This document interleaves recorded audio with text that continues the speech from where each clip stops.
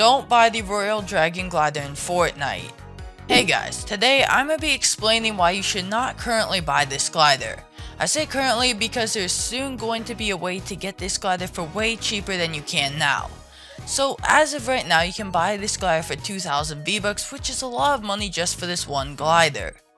However, in a week or so, SypherPK is going to get his own locker bundle in Fortnite, and this glider will be in it.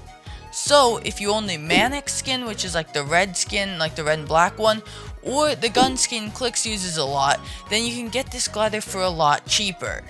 The reason this is the case is because you will be able to buy his locker bundle, but since you already own 2 of the items, it will make the price drop of the whole bundle, which will make this glider way cheaper. I do not know exactly how many V-Bucks it will be, but I'm guessing it will be around 12 to 1500.